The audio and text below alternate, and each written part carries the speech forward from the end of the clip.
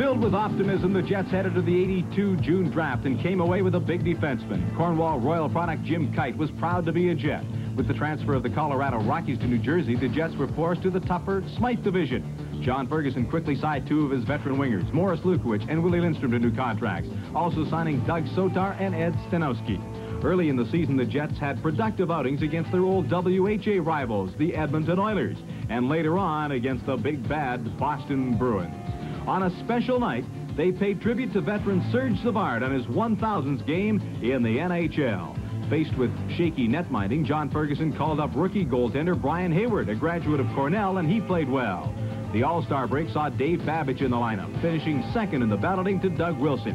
In early March, a major trade saw former WHA standout Willie Lindstrom shipped to the Edmonton Oilers in return for former Brandon Wheat King star Laurie Boschman. And as the playoffs approached, even Crazy George couldn't get the Jets completely in sync. The Jets lost to Edmonton in the first round of the playoffs, but not without a fight. Game 2 decided by this play, off the post, but ruled a goal for Paul Coffey. Back in Winnipeg, Gretzky and the Oilers take the series 3 straight on their way to a Stanley Cup. The Jets, at least encouraged by the play of Brian Hayward, but at season's close lost Serge Savard back to Montreal, leaving Jet fans with many a fond memory. In the 1983 June draft, the Jets went to the table hoping to land a big right winger and couldn't believe their ears when Andrew McBain was still available. Ferguson had traded Dave Christian to the Washington Capitals and used their pick to take Bobby Dawless.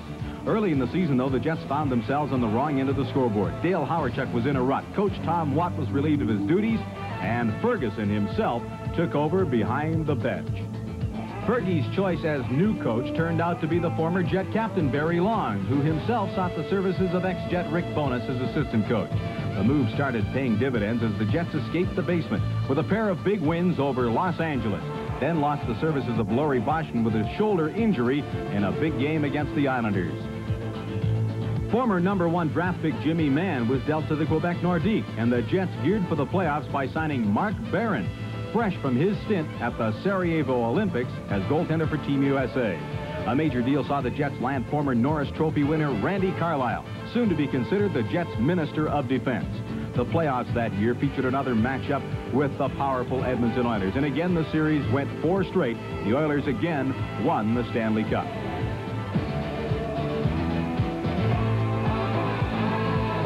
At season's end, Ferguson immediately started wheeling and dealing. Lucien Deblois, the captain, was sent to Montreal for rugged winger Perry Turnbull.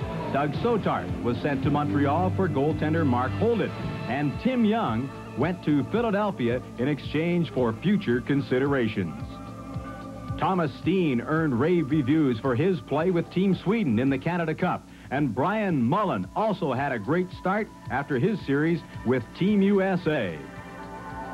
Dale Hawerchuk emerged as a confident captain of this hockey team, and Laurie Boschman rebounded from his serious shoulder injury. In goal, the Jets were encouraged by the early season performances of both Brian Hayward and of Mark Barron, both providing quality net minding. The Jets had their greatest NHL season, 43 wins and 96 points, moving all the way up to 4th overall in the NHL standings. And they were ready for the playoffs and the Calgary Flames. In Winnipeg, the Jets won 2 straight, but disaster struck in Game 3. They lost not only the game, but the services of their outstanding scorer, Dale Hawerchuk, with a serious rib injury. Still, they won Game 4 and took the series. Against Edmonton, they gave it their all.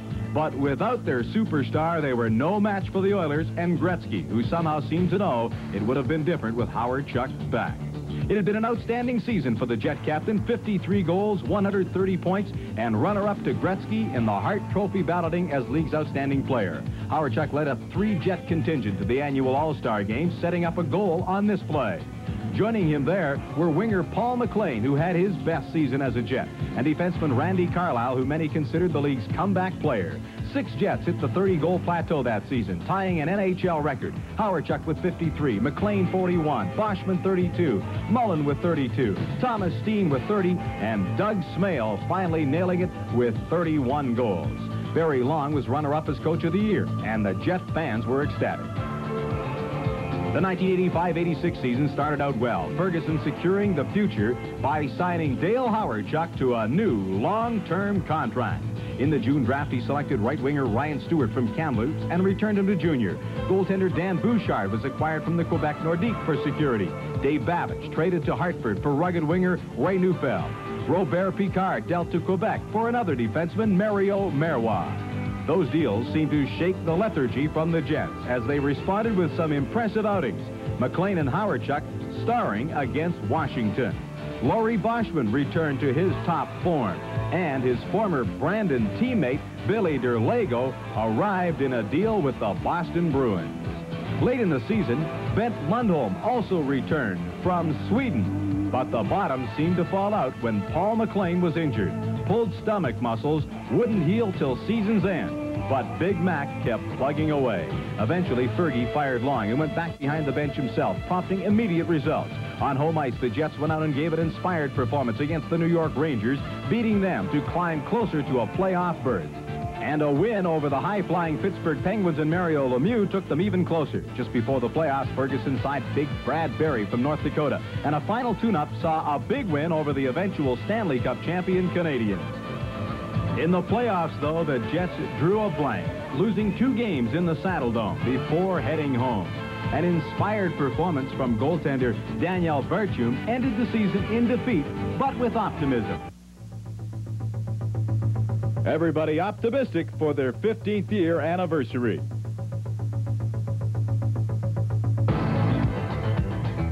If the Jets ever needed a boost heading into their 15th season, it was provided in early June at the annual NHL meetings in Montreal, when General Manager John Ferguson surprised the hockey world by signing Dan Maloney as the new Jet coach. Maloney had been successful behind the Leafs bench, but he wasn't appreciated, it seemed, by Harold Ballard. Quickly responding to Maloney's system in training camp was Finnish rookie Hannu Järvenpää. The rugged winger scored 4 goals in his first game in a Jet jersey, a preseason win over Minnesota. When training camp broke, the goaltending positions had been won by Pokey Reddick and veteran Steve Penny, acquired in the offseason for Brian Hayward. The Jets officially started the season against Buffalo and honored the founder of the Jets, Ben Hatskin. Late in the game, Laurie Boschman scores from a scramble, starting the season off for the Jets with a 3-2 victory. 3 nights later, the hated Edmonton Oilers came to town. Dale Hawerchuk scoring on a rebound to tie the game. Late in the game, Dave Ellitt's shot is tipped in by Jim Nill as the Jets prove that they can beat the Oilers. In fact, it seemed like they could beat everyone in the Smythe division early in the season. Revenge was on their minds as Doug Smale and Paul McLean scored goals on Reggie Lemelin in a 5-2 Jet victory over Calgary. Rookie Daniel Berthiaume was called up from Sherbrooke, and Pokey and the Bandit became a team. Early in November, a blizzard didn't prevent some diehard fans from coming on to cheer the Jets. The Jets got a goal from Dave Ellett from the blue line to beat New Jersey's Carl Friesen. Then, soon to depart, Billy Derlago scored to put the Jets ahead. They win this one by a score of 8-1. With plays like this one in Los Angeles, you'd think the Jets would have had trouble on the road. But that wasn't the case. In fact, early in the season, they had the league's best record on the road. Paul McLean scoring twice in a win over the Kings. December was hard on the Jets, though. In fact, it looked like Dan Maloney's team would never win a game. Then, finally, 2 days before Christmas, against the red-hot Edmonton Oilers, the jinx was broken. Pokey Reddick was outstanding. Gilles Lamel, acquired from Buffalo, tied the game at 1-1. And late in the game, Dale Hawerchuk puts one in from the doorstep. The Jets celebrate Christmas early with a 2-1 win in Edmonton. The Jets get their act together in the new year and finish the regular season with 40 wins and 88 points. 3rd in the Smythe division and 6th overall in the NHL. Here are some of the reasons why. Doug Smale scored 25 goals and finished the season with 43 points.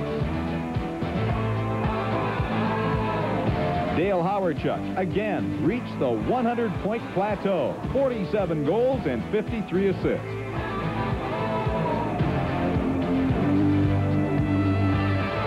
Gilles Lamel scored 27 goals and added 21 assists, proving John Ferguson made a good trade.